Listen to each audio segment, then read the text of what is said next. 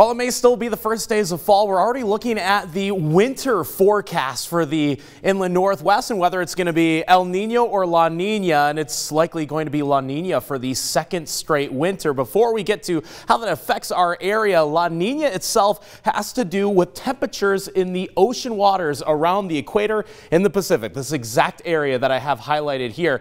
It's forecasted to be just a few degrees, maybe about 1 degree Fahrenheit below normal, but that's just enough to be considered a La Nina winter, which influences the jet stream placement and weather pattern during the winter months. That usually gives the Pacific Northwest a colder, wetter, and sometimes snowier than average winter, but it usually just favors it. It's not always a guarantee. So I looked at the past 10 La Nina winters, last year being one of them. We were slightly above average in terms of snow, but it actually wasn't all that much colder, not last year. And of course, two of our three snowiest seasons all time, back in 2007, 2008, 2009 were also La Nina winters. So it certainly could be colder, could be snowier, could be wetter, starting to favor that for this upcoming winter. But of course, only time will tell. But at least that gives us a first look of what to expect for the season ahead.